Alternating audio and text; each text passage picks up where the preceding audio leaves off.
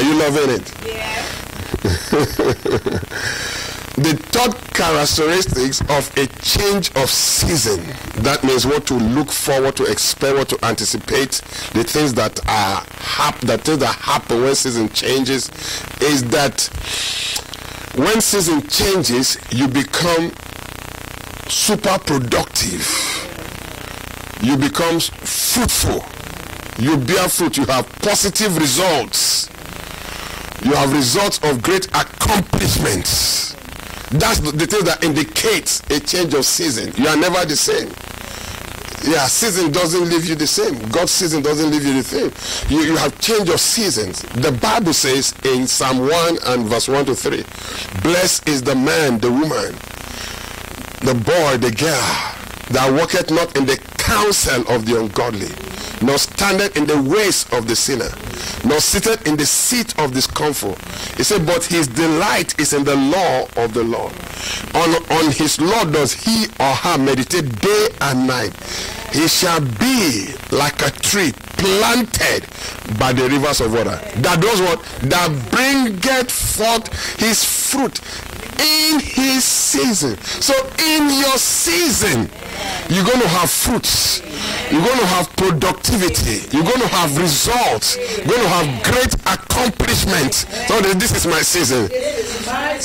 So the season is changing so that you can become super productive.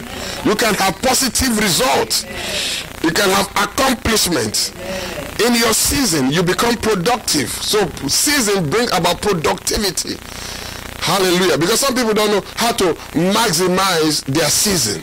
You are getting this revelation that when the season changes,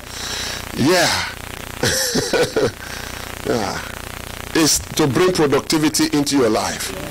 But also watch the kind of admonition he gave us there. Make sure you don't walk in the counsel of the ungodly.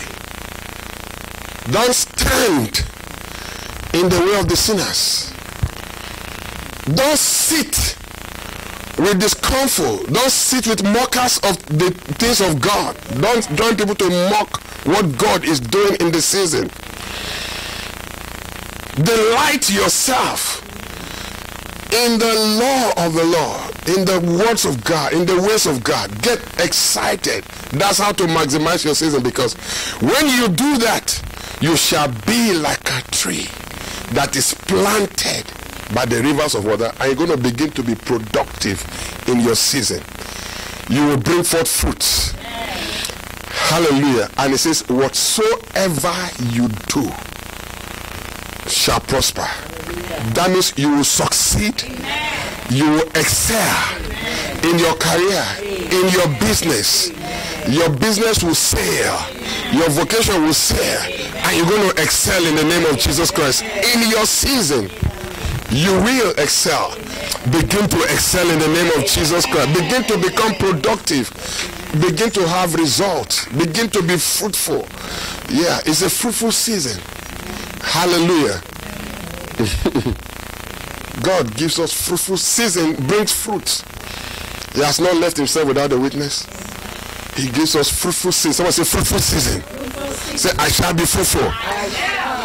I will be productive. Say, this is my season. Say, I will excel.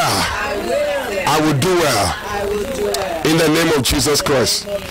Hallelujah.